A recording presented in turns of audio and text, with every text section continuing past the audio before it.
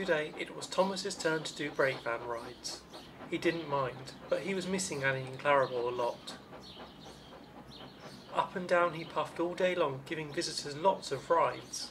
Children wanted photos of themselves inside Thomas's cab, and some mums and dads did too. Thomas's driver and fireman hands ached after signing visitors' reasonably priced autograph books all day long.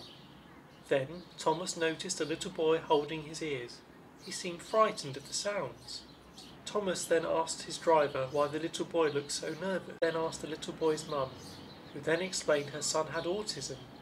But he was a big fan of Thomas all his life, but he felt very overwhelmed by Thomas's sheer size and the loud noises he made. Thomas's crew made a plan for later that afternoon.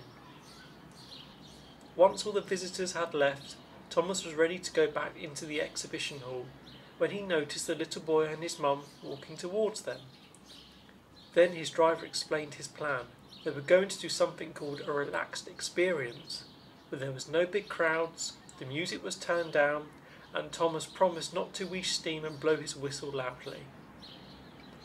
Eventually the boy came over, and the guard let him wave the green flag, and quietly Thomas moved away with his brake van.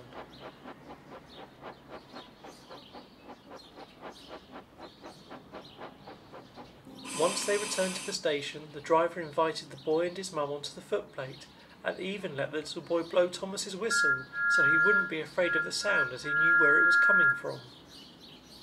The little boy and his mum thanked the driver, fireman and guard and Thomas, and got them to sign copies of his favourite Railway Series book. And the fireman gave the little boy a lump of Thomas's coal to take home with him, but he recommended giving it a coat of varnish, as the dust would get everywhere otherwise. That evening, Thomas backed into the exhibition hall with a great big smile on his face. The other engines asked why, and Thomas explained to them about the little boy and his mum.